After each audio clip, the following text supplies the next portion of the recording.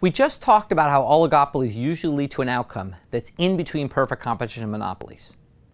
A good example of this happening in the real world involves smartphones. It's now almost impossible to imagine life without smartphones. You can make calls, text, look up directions, edit a calendar, and browse the web. I know when my phone breaks, it feels like losing a limb. What's especially crazy is that smartphones became so important so fast. Before 2007, they didn't even really exist. That all changed when Apple released the iPhone.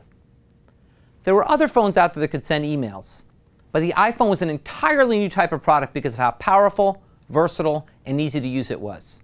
This was great for Apple because it gave them monopoly over smartphones, but the fun didn't last forever. Within a few years, other manufacturers started copying Apple, releasing phones that could do all the same things. Companies like Samsung are now major competitors. The smartphone industry therefore quickly turned from monopoly into an oligopoly. Can we see this effect in the price of smartphones?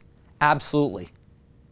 When Apple released its first iPhone in 2007, it charged $599 if you bought the top model.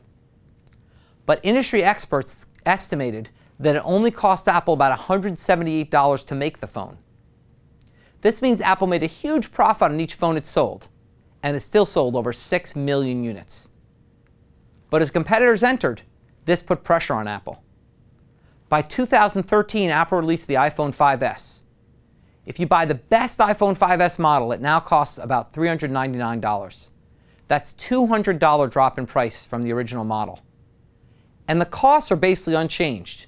The estimated cost to manufacture an iPhone 5S is about $198.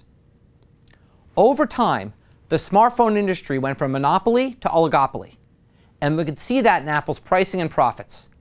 The price dropped as competitors entered, and Apple's profit margins did too.